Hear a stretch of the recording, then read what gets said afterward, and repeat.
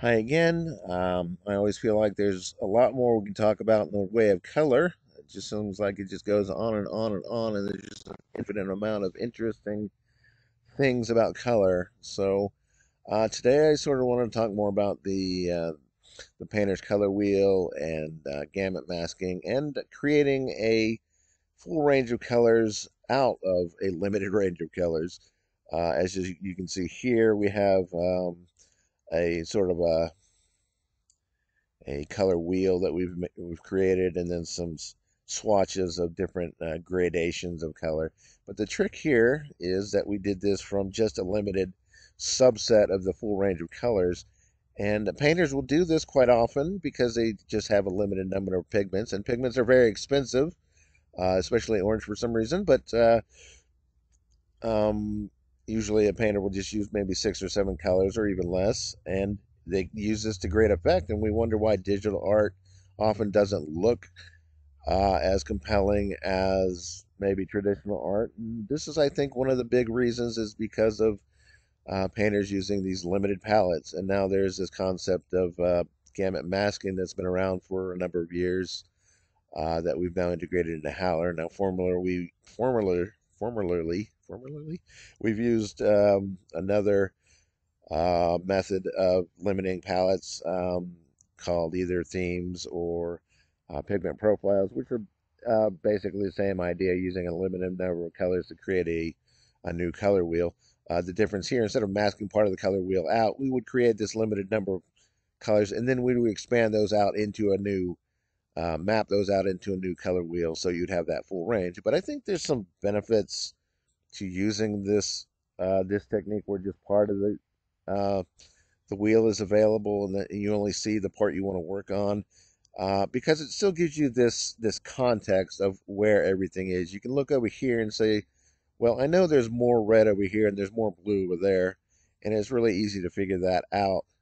And that can be useful for some types of painting because, as we're going to do today, we're going to try to create an entire color wheel, an entire spectrum of color, just using these purples and reds and this little bit of yellow over here. And how are we going to do that? Well, we're going to look and say, well, I know there's more orange or more red towards that. It's warmer over towards this side, and it's cooler over towards that side. And using that context, we can help understand how we're going to create an entire rainbow of colors. So let's clear this, and let's start with what we know. We know we need some yellow, and keep in mind we can change the shade here. So that gives us a lot more. If you look here, it's kind of pink, but if you look as we take it down a bit, you can say it gets a little bit more red. It's a darker red, but we can use that, and as we get down further and further, you can say there's a deep purple here, so we can use that as well. It's almost ranging on blue. So we know we've already got some yellows, reds, and blues in here, and there's a lot we can do with that. In fact, we can create all our colors from red, yellow, and blue. So with some trickery. So let's dive in. Pick a medium that we want to use. I'm going to pick an oily color. Let's just pick oily one, and I'm going to turn off for this exercise. I'm going to turn off not color blend. I'm going to turn off the paper bumpiness because that adds bumpiness and directly into the image, and it can alter the colors that we're mixing, the this bleed setting. And there's some ways we can get around that if we still want paper texture. New, if we go to new, there's an option to create a paper texture directly as a layer, and then we can turn this bumpy thing off and still get the paper. But we're not going to worry about paper texture for today. We're just going to worry about getting some color. And I'm going to start with my, let's see.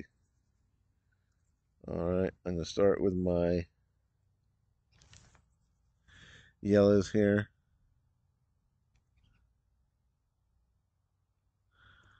And I'm going to go back and turn that off again, bumpiness, because I reloaded that. All right, so I'm going to paint some yellow here. Got some purple. I know yellow. I know purple is.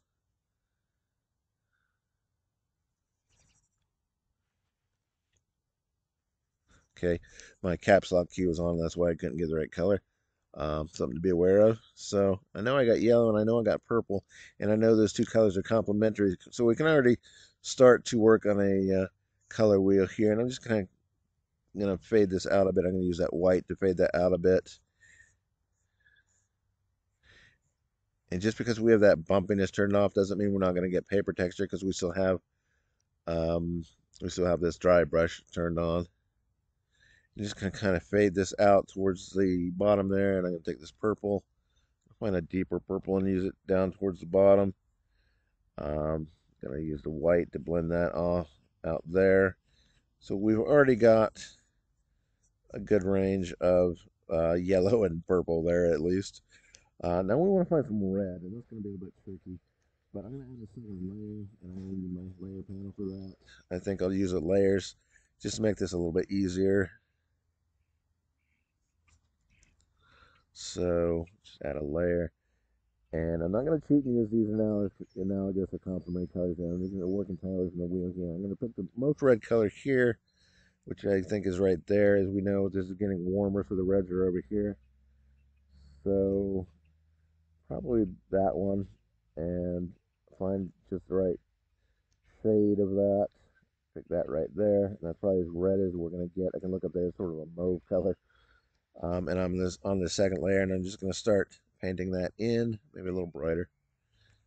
Start painting that in, and I'm going to overlap it with this purple a little bit towards the bottom, and I'm going to overlap it with this yellow towards the top. That's probably as red as I'm going to get. A little too purple. And I'm going to pick some white over here and just blend this off. And remember, since um, we're on this other layer, we're not mixing with that yellow. We're just kind of mixing over it.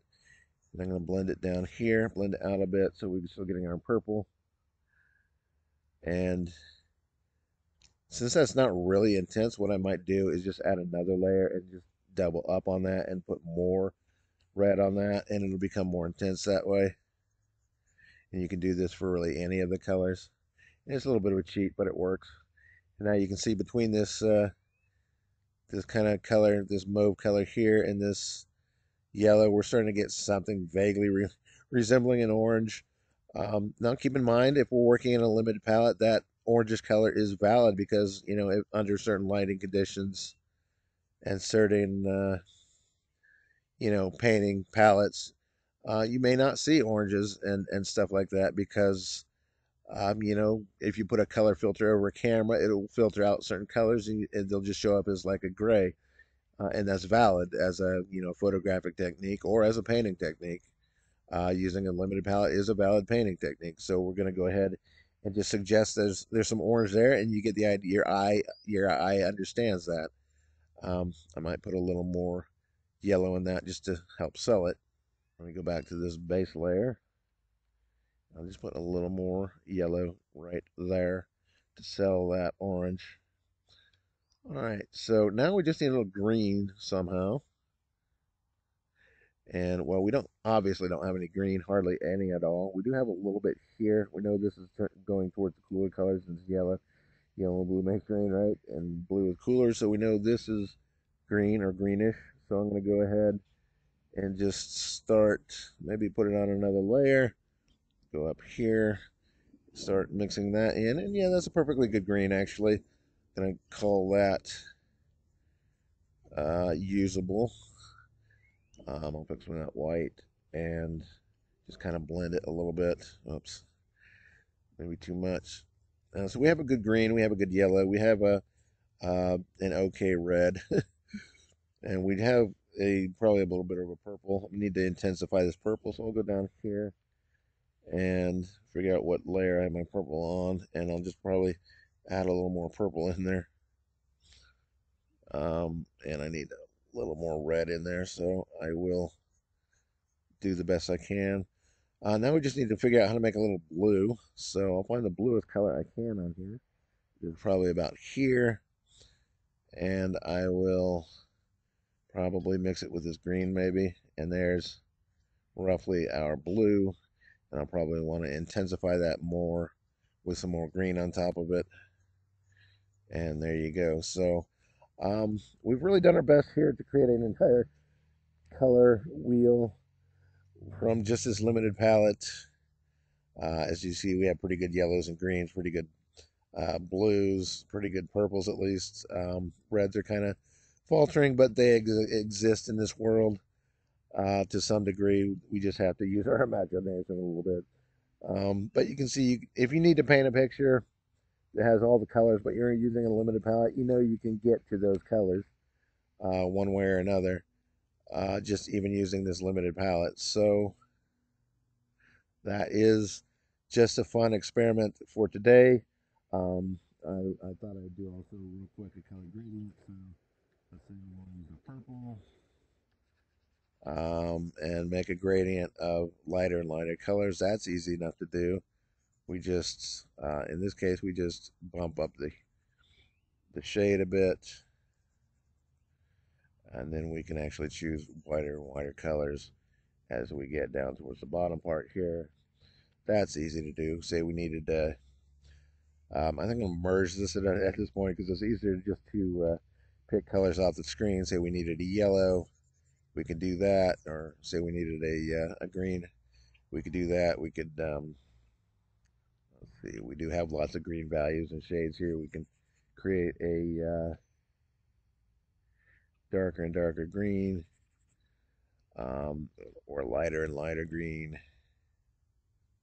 Green tends to get a little bit yellow as it goes, and then we can finally blend that with white. So you can pretty much create any color gradation you wanted here, equally as well as this entire color wheel. We can also use blending to blend this all towards a gray color and that sort of thing. So there's pretty much the entire universe still represented in this.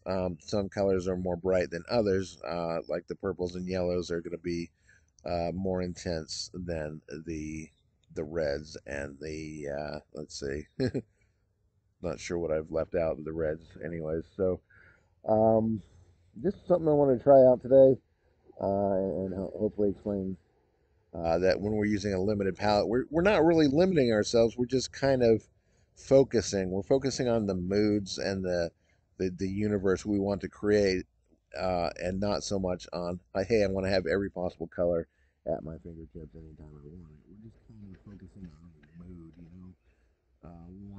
We want a color range that's going to be, you know, say, well, you know, movies. Movies are movie posters are red, orange, and blue, right? So you just want to use orange and blue to create a movie poster, or because well, orange is sort of like something like a flesh color, and blues are the opposite of that, are deep and moody blue colors. You know, movies are all blue and you know, dramatic. So you want those colors that kind of pop up against each other, and you don't want to, you know, get involved with other colors that kind of distract you from that.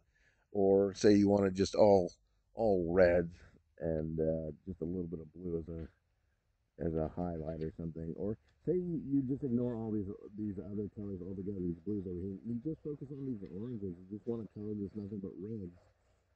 Well, you can still represent that entire spectrum of colors if you had a red filter over your camera. Uh, the blues would still be there, but they'd be filtered out, so they'd be maybe a blue would be maybe just a dark gray. So we could say, okay, dark gray now is blue, whereas a red would show up as, you know, a red. So you can still represent that entire spectrum of colors to some degree. And yellow and green, you could probably find something like a green in there. The greenest color you can find would be maybe like over there. And you still get the idea that there's a universe of colors in there. Even though you're not, this really isn't blue and this really isn't green, but you're suggesting that they're green because they're more green or they're more blue than the red or the yellow. So um, we could talk about that for another hour, but you know, I hope I'm giving you some ideas here. And I pretty much got to shut down for now, but thanks for watching and talk to you later.